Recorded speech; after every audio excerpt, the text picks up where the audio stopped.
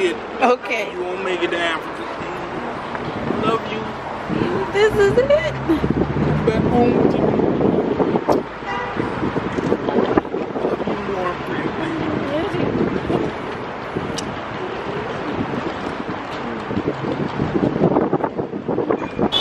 How am I gonna do this?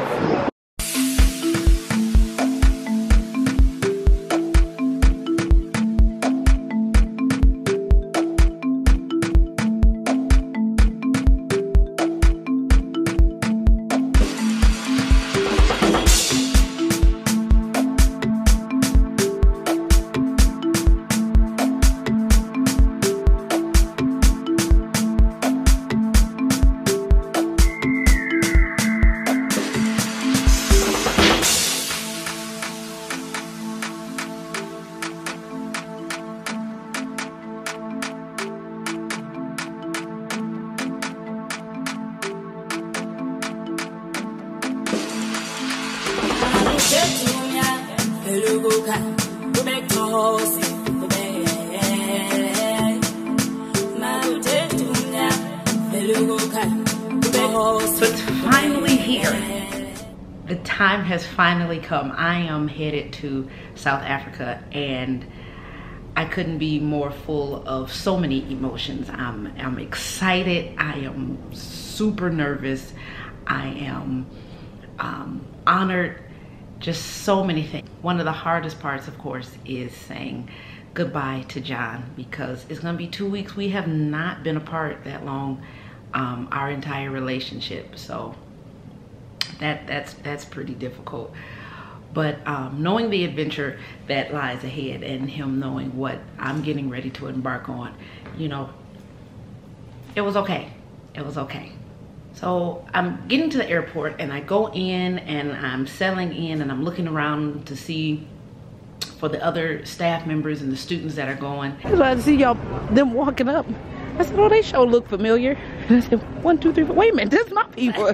My nieces and nephews and my mom have come to the airport to surprise me, to see me off. And the immediate tears that happened. He tricked me. He's right here. You came to the airport? Yes, it's you. To see their faces and to be able to hug them and kiss them, and have my mom there. You know how I feel about. You surprised me? Yeah. I'm so happy. Thank you. And she said, "Do you think she's coming?" I said, "Yeah, she's coming. Just keep watching." she's just a pretty cool lady, man. You gonna go with me? Would you please? I'm nervous. All these thoughts are playing through my head. What if something happens to the airplane? What if I get sick and I don't make it back? All of that stuff is playing, but to see them come through at that moment was priceless. Yo. So a lot of people kept saying, you know, I can't believe you get to go on this great vacation. And I'm like, first of all, I need y'all to stop saying vacation because it's not. I am being entrusted with the lives of young people. We are going out of the country, making sure that they are kept up with, that they are safe, that they are in the right place, that they don't get sick, that they eat, that nobody bothers them, that all of these things that you would do for your own children, this little girl had to become mine. Hey, Sugarfoot. How are you? You too. Vlogger. You know it. Hi. Her mom came. This is Michigan Secretary of State Jocelyn Every eye will be on reminding you that beginning my October side 1st, 2020, you'll need You're probably gonna get tired of me. Because I'm like, where are you? 2 grandmas. Hello, how are you? This is good. I am my grandmother. Will no longer be accepted. It is so nice to meet you. Her brother, her father, all of them, to look me in my eyes and say, please take care of our baby. And I understood.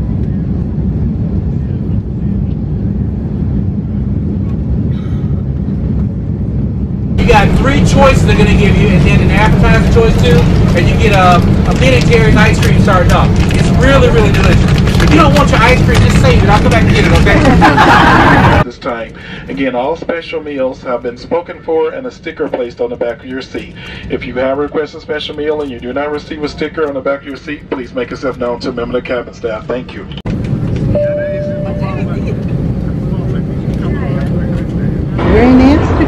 We're in Amsterdam. Oh, we made it to Amsterdam. It was a 7.5-hour flight, but it was a great flight. Great flight. Watched a lot of movies. We ate real food. Got up to stretch a little bit, but we are here. Come on, Mr. D. Come on up. Oh, we doing a selfie? No, I'm recording. You take a picture. So the Amsterdam airport is like crazy. I mean, I'm walking around and I'm looking, and it's not just like little shops. You know, get your bag of chips. Gucci and Hermes. What kind of money y'all rolling with here at the airport? Y'all banking like this? All right, Amsterdam, I see you. Talking to John. But for the most part, everybody I've come in contact with has been speaking English. So I'm not able to film the second leg of the flight, the 10 hours from Amsterdam to South Africa, because that flight didn't go as well as the first one. 10 hours. 10 straight. 10 of them. Flying for a long period of time like that, it can affect your body in different ways. And let's say that something on the inside start working on the outside. I'm just trying to live. I'm just trying to live and not die and take the people sitting next to me with me. It was bad. It was a bad time. It was a bad time.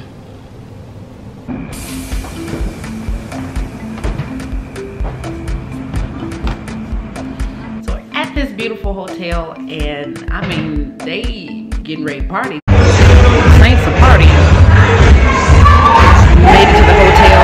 It is, as they say, 3 minutes to New Year's here, and we're going to shout and celebrate. Now they gonna dance and shout the way they do it. I'm gonna do it the only way I know how to do it, you know. Look at the babies, they sleepy. They don't care about New Year's. Traveling for 17 hours. I don't blame them.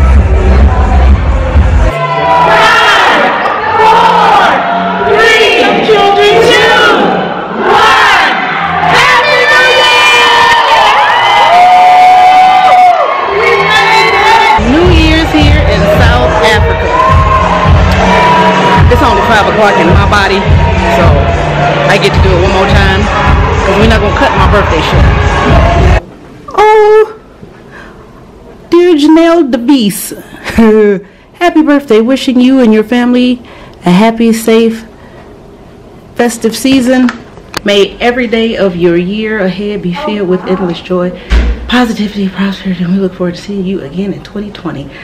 Oh, they told me happy birthday. Oh.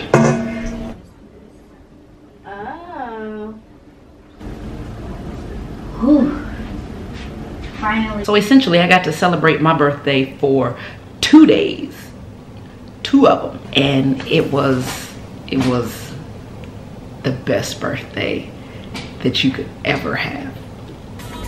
Yeah.